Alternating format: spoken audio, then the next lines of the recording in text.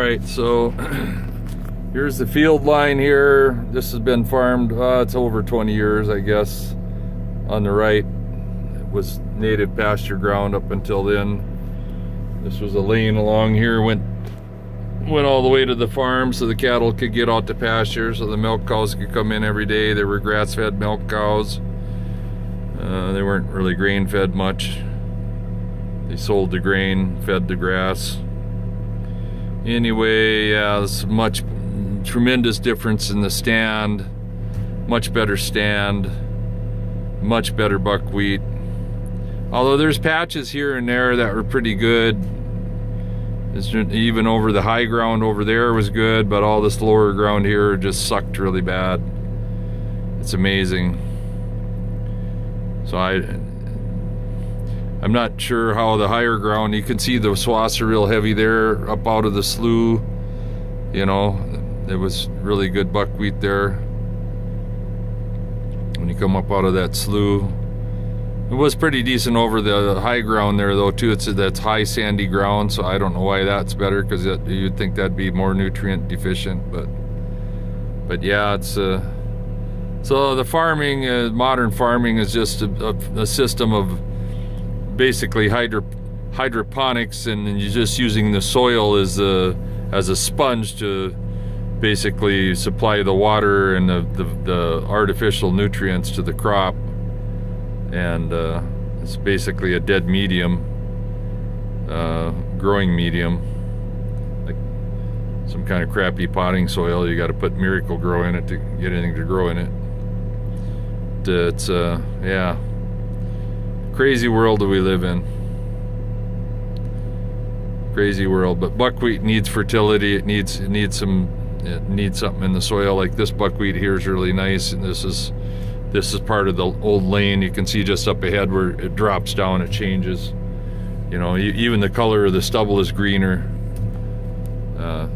Night and day difference, but yeah, it's pretty nice buckwheat going down this way.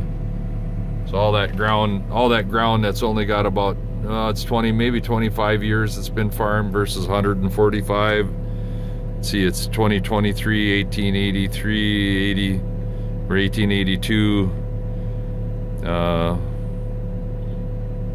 20 years would be 2000 or 1902. So then another 100 years, it'd be 120 years to 2002, and then 22, so 140. Yeah, 140 some years anyway, 141 years. So yeah, the soils are depleted. Even though we poured fertilizer on here all the years since my dad went to ag college and started farming and started using fertilizer back in the 40s. He said he wouldn't even pull the drill out of the shed without fertilizer. Well, yeah, because in 1911, the Soil Survey of Barnes County, they already said that's only like 20, 30 years in, which is what this is, by the way, about 25 years in. But they said the soils were depleted. Just imagine how fertile this ground was, you know, when you first broke it up and everything, yeah.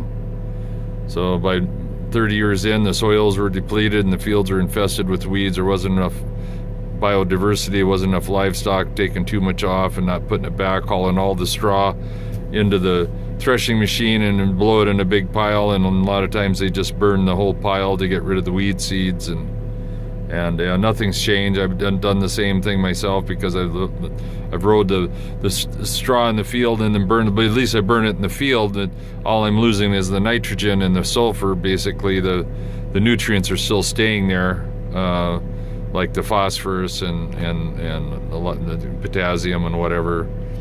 A lot of the micros, they don't vaporize off, but yeah, the nitrogen disappears. But nitrogen is in flux all the time anyway.